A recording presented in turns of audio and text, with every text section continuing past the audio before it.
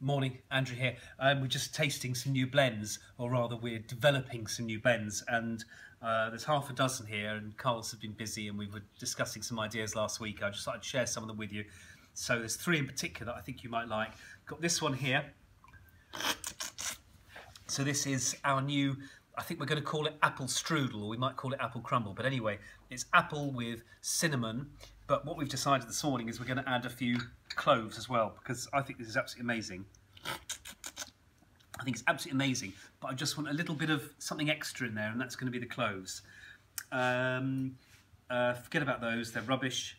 That's rubbish, that is awful. This one, right, Rooibos chai. Right, so what we've done is, as a starting point, we've used the same secret spice blend that we use for our normal chai for the Rooibos. First impression, amazing. However, upon looking at it more carefully, we think it's a little bit too in the upper notes, the upper register. So what we're going to do is we're going to increase the cardamom and we're going to reduce the licorice and the aniseed, and I think that's going to be a bit better.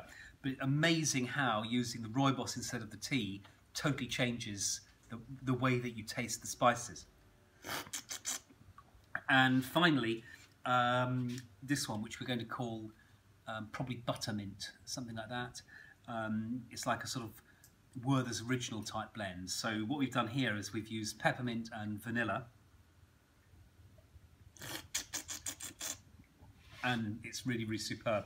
Whether we'll do a loose leaf version, I don't know, but definitely tea bags, and I think that is ready as it is. So I think of all of those, I think the apple one, the spiced apple, so apple strudel, apple crumble, whatever we call it, and the Rooibos, I think really, really superb. Anyway, so watch this space. They'll be coming out in the next couple of weeks, depending how quick I am on the admin. So thanks very much.